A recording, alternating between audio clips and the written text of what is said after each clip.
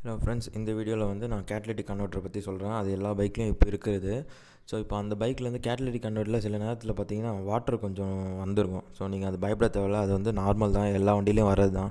So catalytic converter என்ன பண்ணணும்னா, நம்ம இன்ஜின் ரன் ஆனால் எக்ஸாஸ்ட் கேஸ் வெளில வரும்ல. ஸோ அந்த எக்ஸாஸ்ட் கேஸில் என்னென்ன இருக்குன்னா, carbon monoxide, hydro carbon, nitrogen di oxide இருக்கும். இது வந்து ரொம்ப பாய்சனஸ். ஸோ இதை தான் அது வந்து ரெடியூஸ் பண்ணும்.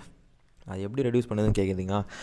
அது எப்படி ரெடியூஸ் பண்ணுதுன்னா, கேட்டலிட்டிக் கன்வெர்ட்டரில் இந்த கேஸ்லாம் உள்ளே போகும். ஸோ வெளியே வரப்போ என்ன ஆகும்னா, கார்பன் டை ஆக்சைடு, வாட்டர், அப்புறம் வந்து நைட்ரஜனாக மாறி வெளில வரும். ஸோ இந்த வாட்டர்ன்றது வந்து வாட்டர் வேப்பராக வரும்.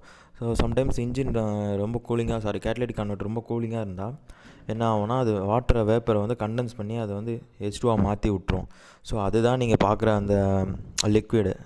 அந்த கேட்டலிட்டிக் கன்வெர்ட்டரில் ஆல்ரெடி ஹோல்ஸ் கொடுத்துருப்பாங்க. ஸோ எதுக்கு அந்த ஹோல்ஸ்னால், இந்த மாதிரி வாட்டரை வந்து கண்டென்ஸ் ஆகி வந்து வாட்டர் வெளில வரதுனால அந்த ஹோல்ஸ் கொடுத்துருப்பாங்க ஆல்ரெடி.